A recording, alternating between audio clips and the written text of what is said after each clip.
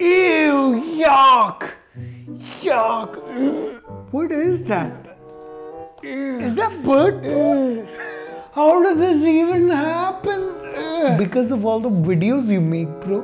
Pseudoscience police, it seems. What are you even saying? It's because of karma, bro. What, you thought you'll criticize everyone and get away with it, huh? The universe will pay you back, bro. That's not what I'm saying. I'm indoors. How can this even happen? I get it. You're saying, how can I prove that karma exists? Let me ask you, how can you prove that it doesn't exist? Where are you getting this logic from?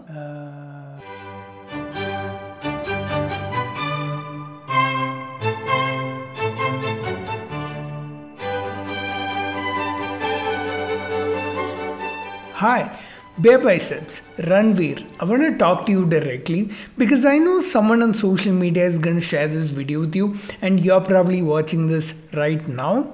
And you might be tempted to copyright strike me, but if we do that, it'll only look bad on you because it'll seem like you want to silence all criticism. In fact, people have done that to me in the past, and it didn't turn out too well for them. So just sit back, relax, and let the comments do their job if I make no sense. Anyway, unlike other people that I've covered in this series of Pseudoscience Police, I don't think you're deliberately spreading misinformation.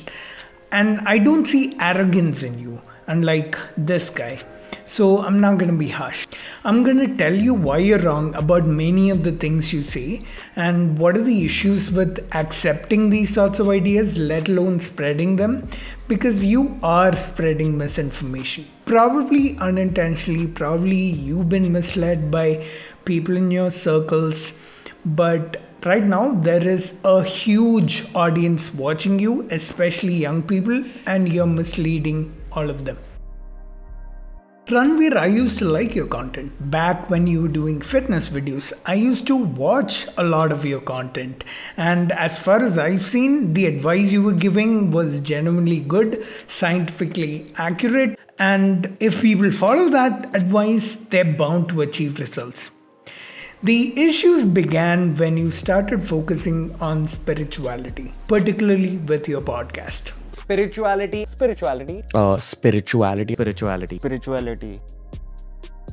What is spirituality?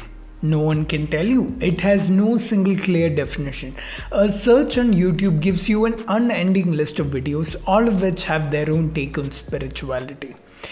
I mean, people can tell you what spirituality means to them, but that's about it. I'll tell you what it is for me. Go ahead. It's like a few basic factors. The top of which I've realized over time is meditation. Like meditation is a huge part of spirituality. Me personally, I do not practice one specific belief. What is being spiritual? To be happy, to be in peace, enthusiastic, energetic, calmer. For me, this is my description of it. The belief that there's energy in the world and you can use the energy. Spirituality doesn't really have a specific definition. It can actually be defined in many ways. And because it's so vague and undefinable, spirituality becomes this umbrella under which there are these ideas, a lot of which are fuzzy, ideas that don't have any good evidence for them, to ideas that are just straight up pseudoscience. These are the issues that I see with spirituality. I'll cover all these points as the video goes on. Let's start with the first one.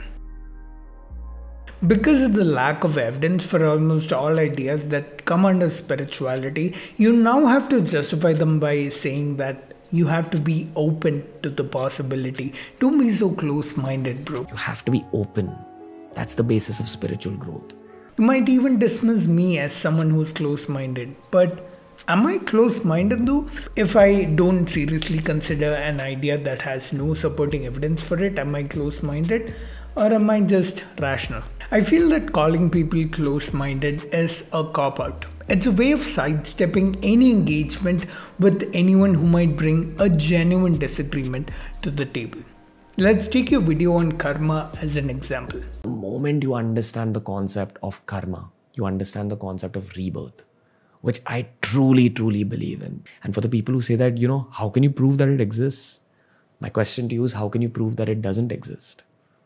There must be some truth in that concept, which has caused so many books to be written on that concept, which has caused so many evolved people to turn to spirituality, so many evolved people to talk about karma so often. There has to be some truth.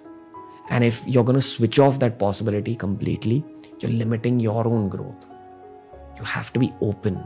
That's the basis of spiritual growth. Be open and curious. Don't come to conclusions. I've mentioned all the logical fallacies that you made in case you want to look them up, but I'll explain what's wrong with this thought process with a simple analogy. Suppose I told you that there's a unicorn in your room, but it's invisible, you can't see it, intangible, you can't touch or feel it, and it's silent, you can't hear it. There's no way for you to infer its existence. So, are you gonna believe me? Because you can't prove it doesn't exist. Go ahead, try. I'll wait. You can't prove that it's not there. So, are you gonna believe me? You'll just say, hey man, it's ridiculous what you just said. Nobody is going to believe you. And I'd say, you're right. You shouldn't believe me. I just made a ridiculous claim that I've not supported with evidence whatsoever. There are a million such claims that I can think of right now, all equally lacking in evidence, all equally ridiculous, and all equally undisprovable. Wait, is that a word? The idea behind karma is kinda like this. It's an exceptional claim with no evidence in support. The only difference is there are many people believing it. But an idea doesn't become right if there are many people believing it or if you can't prove it wrong. It becomes believable when there is convincing evidence to support it. You keep saying how there are so many evolved people who believe in this idea, but you don't know the reason. Do they know the reason? Can anyone tell me the reason? The comments are yours. I always use what Carl Sagan once said. He said, extraordinary claims require extraordinary evidence. And that brings us to the next claim. You have a podcast with Dr. Radhakrishnan Pillai where you talk about something called Astral Travel. I highly recommend you read that book if you're interested in this concept of your soul leaving your body and traveling around the world. Yeah. Like as in, your consciousness and your mind using that pole vaulting technique, getting past your own physical body and then going and seeing the world and the universe. Yes. Rebirth is that I am now, the soul is in this particular body, or this soul is actually using this body. The body will get worn off like an old cloth, bahut baar pehen liya. So let me go to a new one. So actually a body is traveling from one birth to another, and it is using different bodies in its spiritual journey. So as somebody put it, we are not human beings on a spiritual journey. It's actually we are spiritual souls on a human journey. Now coming back to astral travel, there are people who actually can use this body, go to this body, maybe enter into another body, use that body and come back. Wow. These are just outrageous claims being made with literally no evidence. I can't believe nobody is calling this out. Show cases where this was observed and it wasn't some sort of hallucination. I'm sure that'll make for a brilliant video. I'm sure it'll get a lot of views. But there are enough evidences of people actually having out-of-the-body experiences. Dr. Pillai also mentions this phrase, out-of-body experience, which has neurological and psychological explanations behind it, like dream states and hallucinations and an altered state of consciousness, and can in no way be treated as evidence for the soul. But when you back up these incredible claims with, and maybe people say, once a person is dead, can he come back? Of course he can. There is a process. I'm here not going to tell you about the out-of-the-body experiences. How is anyone supposed to believe that? Remember, extraordinary claims require extraordinary evidence. Let me tell you, I have personally actually gone through this experience. Same. Both of you in the podcast talk about how you've both had this experience of astral travel. I mean, I don't know, if I was really into spirituality and I really wanted to have an astral travel experience, I might have a dream that I might think is the slightest resemblance of what an astral travel experience would be like. I might mistake it for that, and without examining it a little more closer, I might just jump to the conclusion that I just had an astral travel experience. I think this may have been what happened with you. Either way, these things are far too subjective to be anything other than a personal experience. Because a lot of the claims that come under spirituality have no basis in science, people who endorse spirituality often find themselves going against science. Which is also ahead of modern science. It's way ahead of modern science as of now. Would you say that? Sure. Yeah. Like, I mean, people, like, if you say this to, like, the average person, they'll be like, what are you saying, man? Kya bol raha hai? But there is quantum physics behind it, man. I also feel that, you know, all these things are beyond science, but you should also understand that science isn't as advanced as you think it is. There's still a lot for science to discover, especially the Western world. Also, I feel that, again, I keep saying this in a bunch of our podcasts, that there's a whole world of science that the world of science hasn't discovered yet. You often say things like modern science is a long way to go. A long way to go till where? Till it agrees with your claims right now? What if it doesn't? Are you gonna reject science then? That's not how this works. Science doesn't really care where an idea comes from. If after thorough research, the conclusions are in favor of the idea, then it's a good idea. Otherwise, it's a bad idea. I'll give you an example of one such bad idea. Astrology. I've done a video on it. It's been studied and researched thousands of times and has been conclusively shown to be pointless. And yet you promote it like it's the next best thing, couched in statements that defend it from scientific scrutiny, like science isn't advanced enough. Not just astrology, you defend other ideas like manifestation, law of attraction, with the exact same logic. This kind of anti-science narrative that you get your followers to buy into kind of extends itself to other fields as well. For example, medicine. A distrust of science usually translates well into a distrust of medicine. People with serious medical conditions, instead of modern scientific medicine, opt for alternative medicine. I'll leave a link down below to a thread that I've written on Twitter on how Steve Jobs lost his life because he chose to treat his cancer with alternative medicine. Another thing that I've noticed you push often is this notion of Western science. And again, what you said about Ayurveda talking about things, but Western science is not.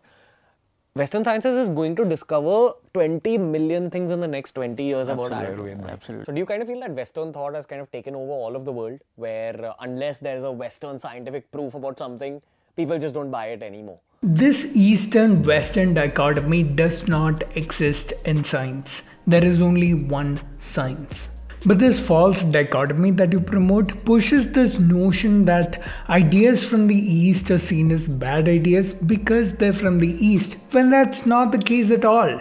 They're bad ideas simply because they are bad ideas, not because they're from the East. What I see happening is a lot of young people watch your content and end up moving away from science, especially at a time when humanity is approaching things like interplanetary travel and asteroid mining and stuff, none of which would be possible without science. If we want the country to advance well into the 21st century, which I've seen you talk about, और सभी का एक common goal है कि India को change करना है. हमने बेसिकली मान लो तब तक अगर 2 बिलियन लोग भी है इंडिया में या 3 बिलियन लोग भी है इंडिया में, अगर हमने 1 बिलियन लोगों को कैप्चर किया और हम उनके थॉट्स इन्फ्लुएंस कर रहे हैं for the positives of the country, I think that's a possibility. then there should be a much greater emphasis on science. But I don't see that.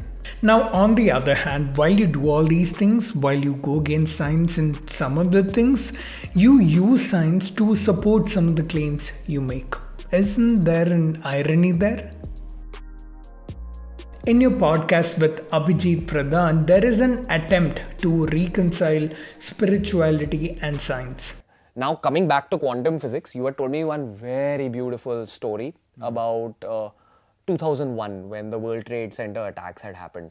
Could you just like share it with the viewers? Because this kind of blew me away and I'm sure it'll blow them away as well. So, I got into this rabbit hole of quantum physics from this documentary called What the Bleep Do We Know?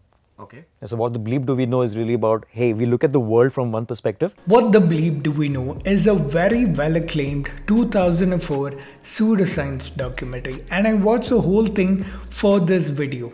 Number one, it's a pseudoscience documentary, so the things being expressed in that documentary are supposed to be taken with a pinch of salt. And number two, there is no such experiment that he mentions where meditators change the pH of water. It's not there in the whole documentary, and I found no research which talks about such an experiment either. I'll leave a link down below to that documentary. It's right here on YouTube. You can go watch and make sure that what I'm saying is correct. And yeah, Abhijit is right. It's not a woo-woo experiment. It's a plain lie. I put a link to the whole podcast down below. You can go watch it and make sure I'm not taking his words out of context. Make sure that this is the idea that he is expressing. Basically, he's talking about this quantum phenomena called entanglement. No, there is this principle called entanglement. Yeah, what does that basically mean? It means that when two electrons they interact with each other, they suddenly connect, and even if they are separated and one electron is in Alaska and the other one is in, Himalayas or whatever, what happens to electron A happens simultaneously to electron B. Like soulmates. And that's called entanglement. Oh, okay. And it's a quantum physics thing. So this has been proven by scientific experiments, etc. So when you think of that same thing of, hey, I thought of someone and that person connect, something is getting communicated. 100%. When someone thinks of you and you get this feeling that you're being thought of, this may be what's happening. This is not even an explanation because quantum mechanics deals purely with the subatomic world. So when something happens in the macro world, you can't use this as an explanation. So when someone thinks of you and you get that feeling and you can't figure out why, you can be sure that it's not because of quantum mechanics. I see a similar thing that happens in this video as well. In quantum mechanics, they say that if you keep walking into a wall 1,000,000 times, eventually you'll be able to walk through it. What she's talking about is a quantum phenomenon called tunneling. When an electron is on one side of a wall or barrier of very high potential, it has no way of being seen on the other side. But quantum mechanics gives it a chance, a probability of being found on the other side. This only becomes significant in nanoelectronics, in very tiny transistors of nanometers of gate length. However, once again, we see it being applied to something that happens in the macroscopic world, to human interaction in this case. Coming back to your science and spirituality podcast, you talk about Reiki and how it has helped you personally. So basically, Reiki is touch healing. So say you're injured in a particular part, someone will conduct a Reiki session over that particular part of your body and related parts that are also injured and kind of heal you through their touch. Now there's not scientific proof behind this, but you've experienced Reiki, I've experienced Reiki. What you feel is actually real, and this is something only a Reiki practitioner will be able to vouch for. Have you seen faith healers and the believers who are being healed? I'm sure you agree that is fake. It's a scam. Close scrutiny. Come on, there's power in that name of Jesus.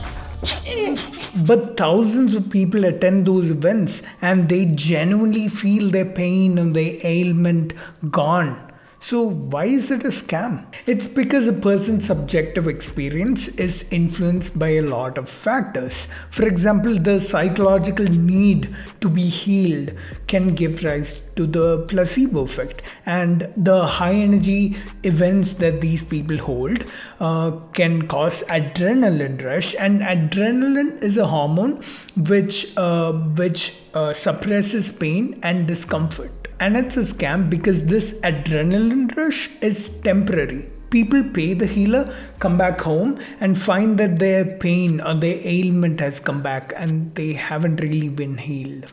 That's why a person's subjective experience, their subjective feeling of whether a treatment helped them or not, cannot be used as a way of measuring how effective a treatment is. When a person feels better from a treatment, you need to make sure that it's the treatment that's making them feel better and not any of these other factors.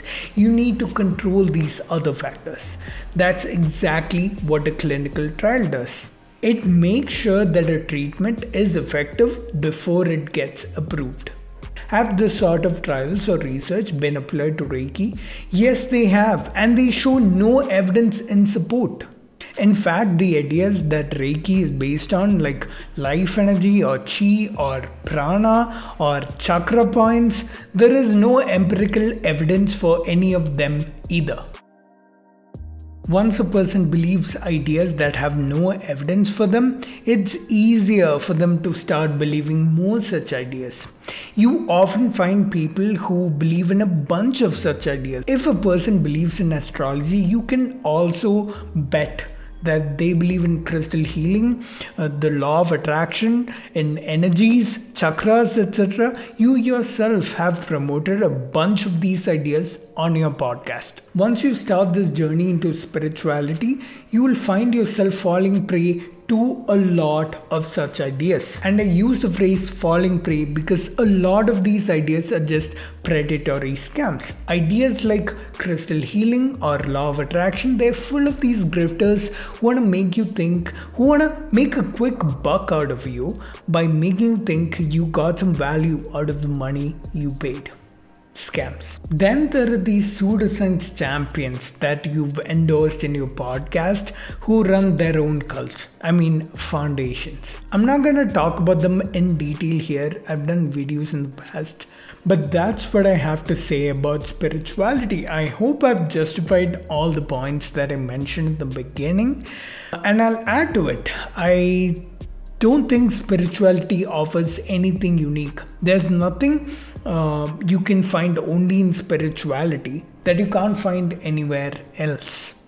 And in my opinion, it's not worth going into spirituality and risking falling for all these scams.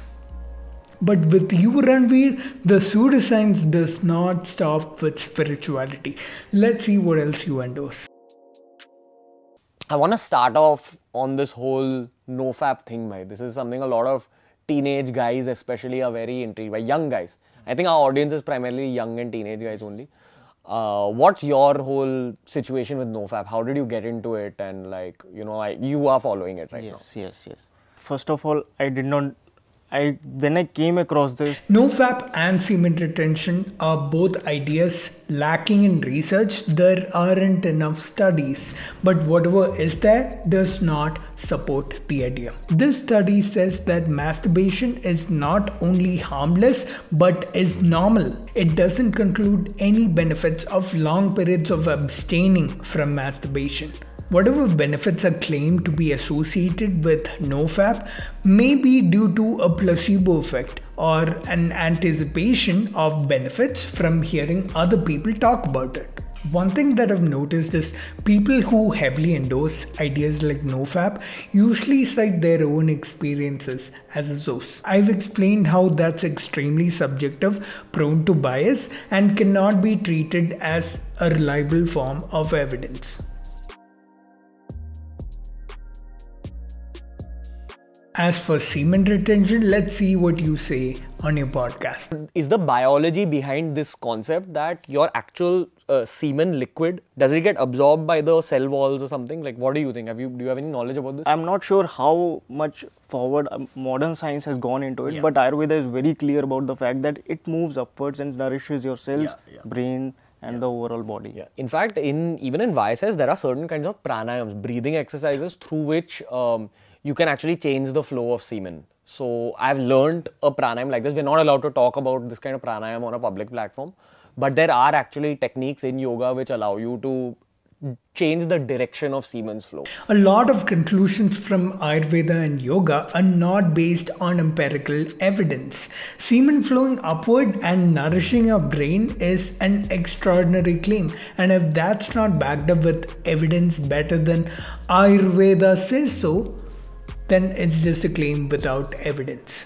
Here's what empirical research I did find on semen retention. This study concludes that it may be beneficial if you reduce your duration of abstinence. Anything more than a few days may not be beneficial, and it doesn't conclude anything like semen flows to your brain and nourishes it or whatever. Either way, there aren't enough studies that conclude that either practice is healthy or unhealthy, and since we don't have enough conclusions on the matter, we shouldn't go around making our own.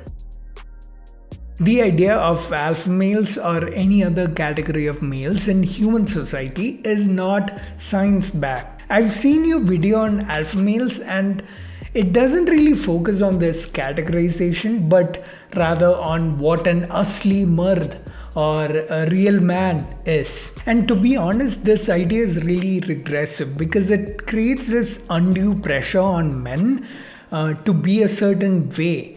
And it can be really toxic because young men begin hating themselves for not living up to a certain standard. That's an easy ticket to bad mental health. And you've openly stated how you're against hookup culture and you're a one-woman man, and you backed it up with pseudoscience like... It can really fuck up your head. Like, it can mess you up if you're just, sleeping around with multiple people. Also, the spiritual aspect of sex is...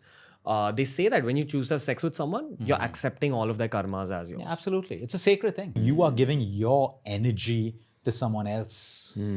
Someone else is giving their energy to you. And then you go home and you have sex with someone else or your partner and stuff. There's a energy mix that's happening that can emotionally affect a man and a woman. Yeah. The world of yoga keeps talking about how physical intimacy contains a lot of exchange of energy. Even when you kiss somebody, you do exchange your energies. There is a transference of one energy to the other. This is completely ridiculous and not evidence-backed whatsoever. But while you say all this, at the same time, you go on to make videos like these. Ladki kaise pataye? Proven Tinder tips? Doesn't this promote hookup culture? Isn't that hypocrisy? I mean, I get how a large section of your audience wants to view content like this, but you shouldn't compromise your values for views. I also see content like this, where the thumbnails are often just pure clickbait, and clickbait isn't necessarily bad, but this promotes certain ideas or messages in your content which are again not evidence-based, and that isn't really fitting for what you call India's smartest podcast, right? Like I said in the beginning, the things you promote may be a result of whatever influences you may have had, and you're only promoting what you feel is right, I presume. But it may be useful to listen to criticisms from the other side instead of just dismissing them as close-minded. Hey, if you can listen to the criticisms and defend your viewpoints, then you can be even more confident in the things you say, right? Either way, Ranveer, I hope you learn and grow from this. Whatever I've pointed out are things that I feel is wrong with your content. I've heard similar opinions from multiple others, but if you disagree with me, feel free to let me know why. The comments are all yours. And to the rest of the people watching, I hope you like the video. Feel free to stick on because I have a message for you at the end. I've started memberships on my channel. You see that join button down there? Click on that to support me financially. Right now, what I feel is wrong with my content is a terrible upload frequency. I upload maybe once in 2 or 3 weeks, sometimes even worse. And I need to change that because the YouTube algorithm doesn't like it, you guys don't like it, and the first thing I need to do is hire an editor. And unfortunately, the YouTube ad revenue is nowhere near enough to afford me one, which is why I need support from my audience. I've made it really easy for you by making the lowest possible support level my first support tier. But if you want more perks, then I have higher support tiers. And I've started a Patreon page also, and I prefer you support me on Patreon rather than YouTube memberships, because Patreon gives a greater share to creators unlike YouTube. And to incentivize you to do so, I've made some unique perks for Patreon. Go check it out. Either way, I hope you see enough value in my content to support me. Don't worry, my main content on this channel will always remain free, but long term I wanna dedicate more time to this, hire a team, expand to multiple channels, multiple languages, etc. And I hope you will help me make my dream come true. My name's Pranav, and I'll see you in the next video. Till then, remember, science is dope.